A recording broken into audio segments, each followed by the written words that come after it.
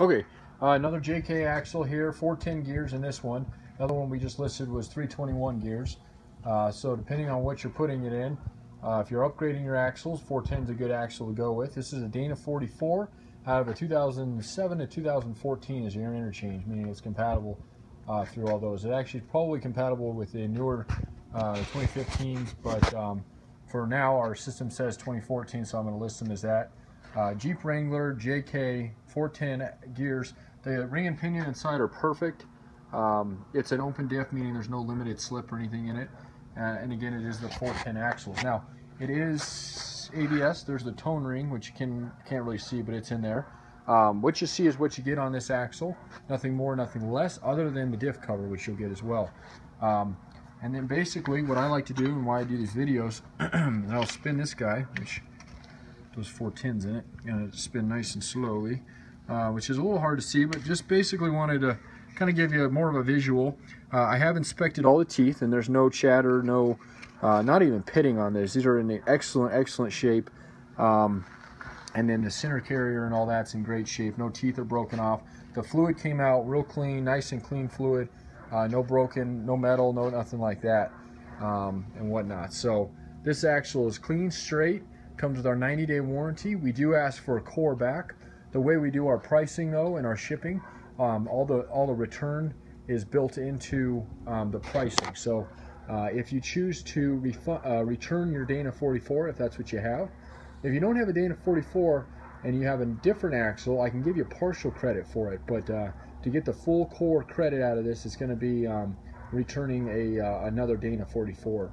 It doesn't have to be in great shape or anything. We just do require the cores out of them. We do that as well as that's the way we validate our warranty. We offer a 90-day warranty on everything. So if you have any questions, comments, concerns, please feel free to give me a call at 720-987-8772.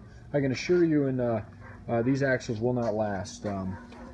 They typically go very fast. And if you're wanting to upgrade, this is the flange for your drive shaft.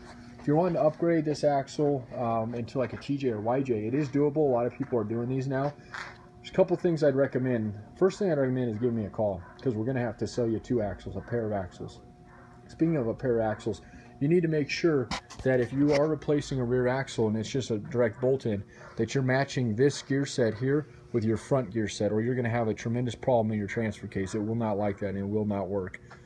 So if you have 410s in your front and you're doing a bolt-in, then you can use this axle.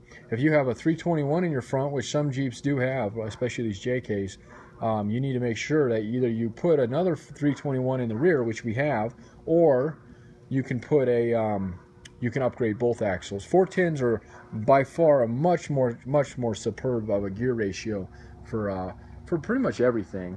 A lot better highway speeds, a heck of a lot better on the trail. If you think about it like this, 321 and a 410, it's almost a full tire revolution difference between those two gear sets. So anyway, I'm getting off track. Again, my name's Jeremy, 720-987-8772 here at Jeeps Unlimited, just north of downtown Denver, Colorado. 3 acres of Jeep parts. You can see we specialize in Wranglers, but we do Cherokees, old Comanches, Commanders, whatever they are, J10 trucks, wheelie pickups, you name it, we got it. Anyway, appreciate taking a look at the video, and enjoy.